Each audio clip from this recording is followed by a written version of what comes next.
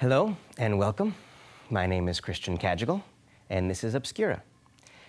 Obscura is the time where strange things may happen here at the Penn TV studios.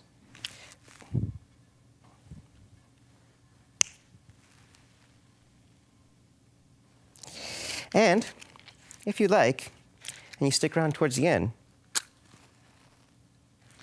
you can have some fun yourself, right from your own home.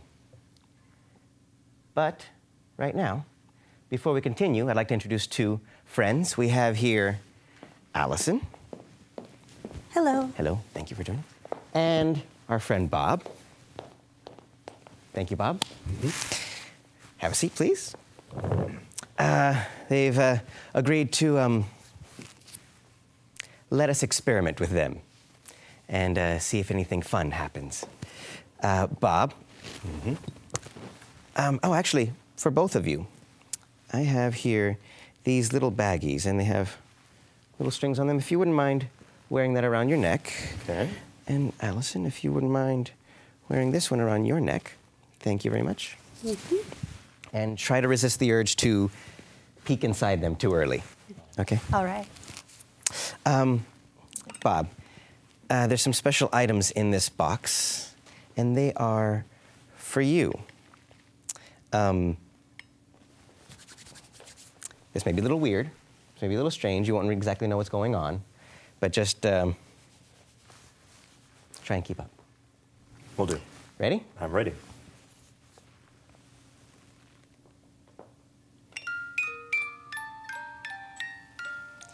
We have here an ink pen, an old skeleton key, and a coin.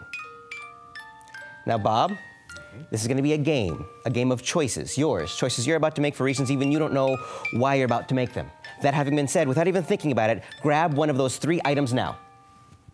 Excellent. Put it back in the box. Very good. Pick up another one and give it to me. That one. And pick up the last one for yourself. Great. I'm going to give you one last chance. Do you want to switch hands right now? Do you want to take the coin and I take the pen? Yes. Yes? All that's your choice. So for the people at home who may have not caught on, you decided to keep the coin. The coin. You decided to give me the pen, which means in the box you put the key. And all that was your choice. If you'd be kind enough to very carefully open up that little bag that's been around your neck the whole time.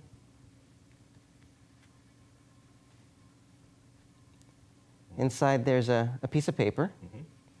Pull that out. Open it up.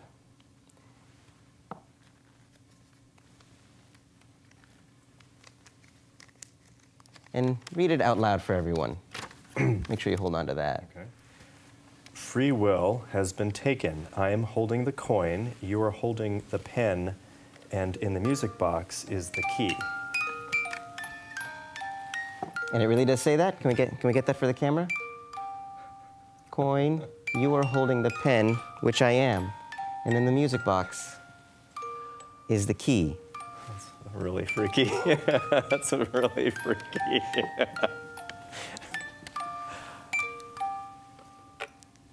Thank you very much. Hi. Hi. Can we try something with you? Yeah. There's also something very special for you inside of this box. Okay. It's nothing you can see. I'll try to explain. I have here a book. It's an old book of plays. It's an old book of Shakespeare plays. Now, you know, with Shakespeare, there's tons of words that he made up. So as the pages go by, you can easily tell these are all different page numbers, different words, different strange words. Yes? And actually just turn a little bit towards me.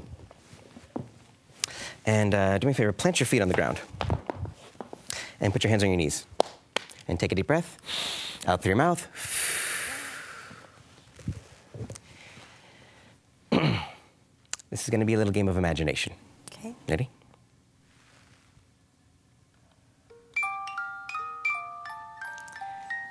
Take a moment now and just focus in on the sound of the music in the box. Let your imagination just float and drift on all of those musical notes, and just allow yourself to enjoy that. Now, go ahead and look up at me. I'm going to flip through the pages of this book, but just go ahead real quickly. Say stop. Stop. Now, can you see the page number in the corner? Don't say what it is, but can you see it? Now, is there a word close to the page number, like right next to it at the end of that top line? Yes. And is it a good word? Yes. Okay, I'm going to ask you one more time. You can clearly see the image of all of that right now. Yes. Good. I'll leave that right there. Okay. Game of imagination again. Your head is an old-time projector. Your eyes are the lens of this projector, and inside your head is a whole lot of film containing this page number and this word. I am your movie screen. Pretend, just pretend you can project the image of the word itself right onto my face. Ready? Go.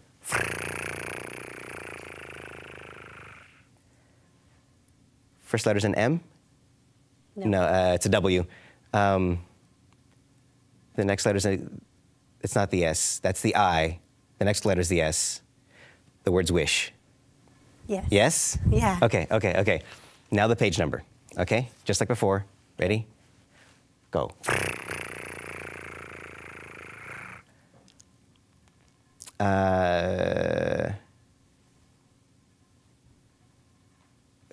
No, the 5's at the end. Is that an 8? No, break in half, it's a 3. Page 345. Yeah. Yes? Yeah. Kind of weird, huh? Very weird. You know what's weirder? I didn't really read your mind. What did you do? You kind of read my mind. Allow me to explain. The entire time I had you focusing in on the sound of the music in the box and just floating and drifting on all those musical notes, I was actually trying to use my imagination and project something onto your movie screen, into your imagination.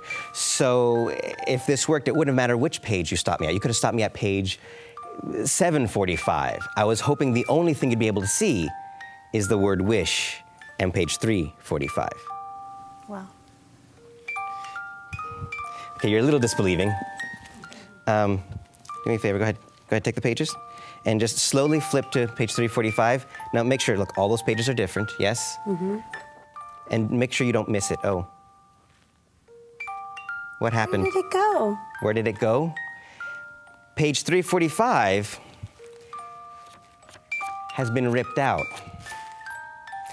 That little baggie has been hanging around your neck this entire time.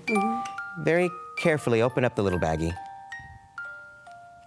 And very, very carefully take out the delicate thing that's inside. What is it? It's a page from a book. 345. 5. Can we get a nice tight shot of that? And that's your word wish? Is this what you were looking at just a minute ago? Yeah. And you will notice that the torn edges do match perfectly. Thank you, Allison, very much. So, if you like, please come back after the break. We have more coming. In fact, you get to participate in some of the magic yourself.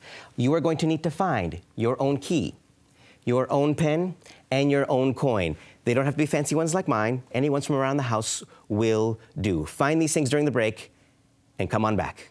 See you soon.